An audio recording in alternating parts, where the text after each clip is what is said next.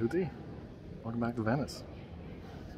I'm along the canals. I'm in San Marco somewhere. I don't really know. I'm a little lost. I went wandering looking for night photos and, you know, kind of got lost. I think I know where I am. I mean, the square is somewhere down that way, so I'll just head that way and, you know, see what happens.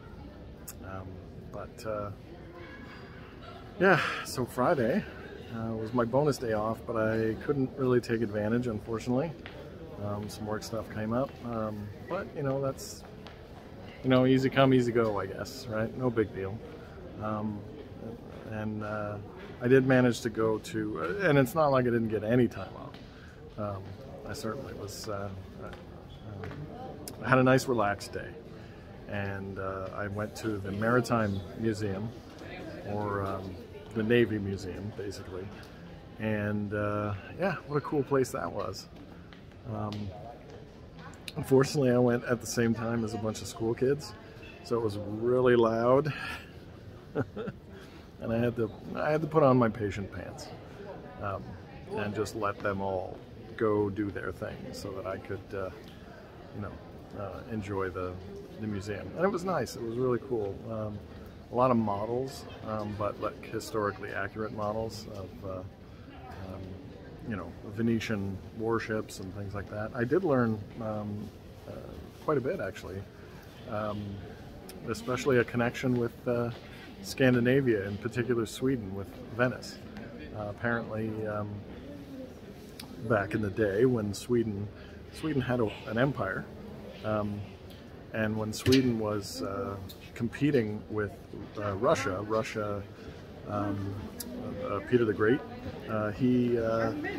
he decided to modernize, and it was big. He went to England and the Netherlands, among a few other places, and wanted to really modernize, and decided to figure out the shipbuilding and build himself a navy. And of course, Sweden was like, okay, well, I guess we need to be a little bit more serious about the Navy.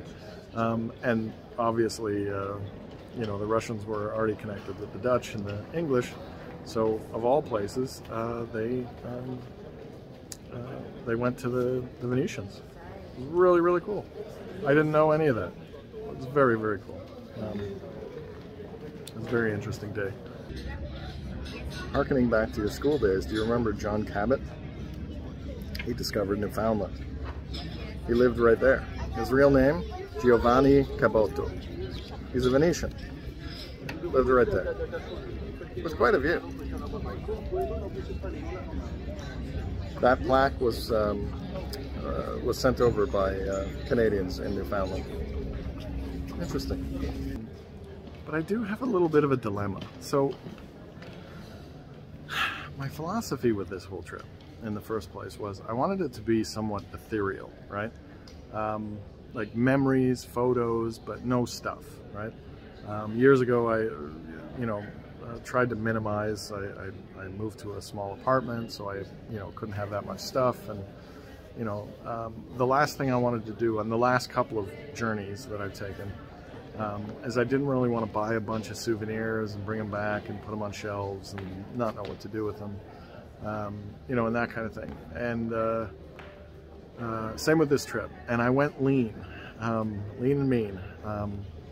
You know, I have a backpack, and you know, that was nice and full. And then I have this small day pack. And this was actually a great purchase because of the last trip that I took, I just had the big backpack, so it was a little awkward to go on day trips with this huge backpack with like 4 things in it, you know, just flopping about in the back. But anyway, so the other day I decided to buy a bunch of little trinkets for the folks at home and that. And I realized I might not have the space to bring everything home. Like, I was pretty packed to begin with. And if I buy a few things, then, you know, I'm not sure where I'm going to fit it all. So I bought a muka pot, for example, because I didn't have one in Florence. And that really took up a lot of room, right?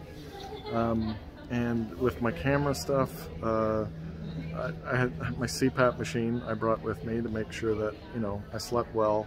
And it's, you know, because of the whole heart thing, they suggested I make sure I do that.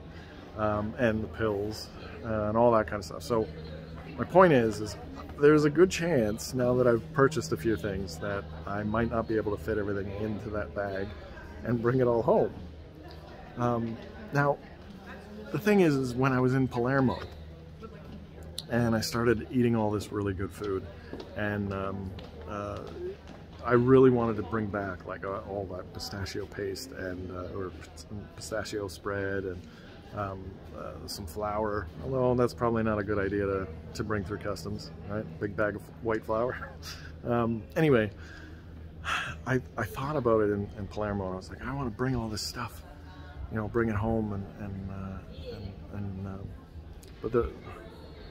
but I have no room. So I devised this idea at the time, because the tickets, my airline tickets, give me a one check bag, the carry-on, and the personal, right? So I could conceivably buy a backpack, or I could buy a whole big suitcase, really, and check that bag, and just fill it full of stuff that I buy here, right? And then I decided, no, remember, right? You wanted to, you know, make memories and really focus on that, not the stuff, right? Especially consumable stuff, because I mean, you're just gonna, you know, eat it and it's done, right? You know.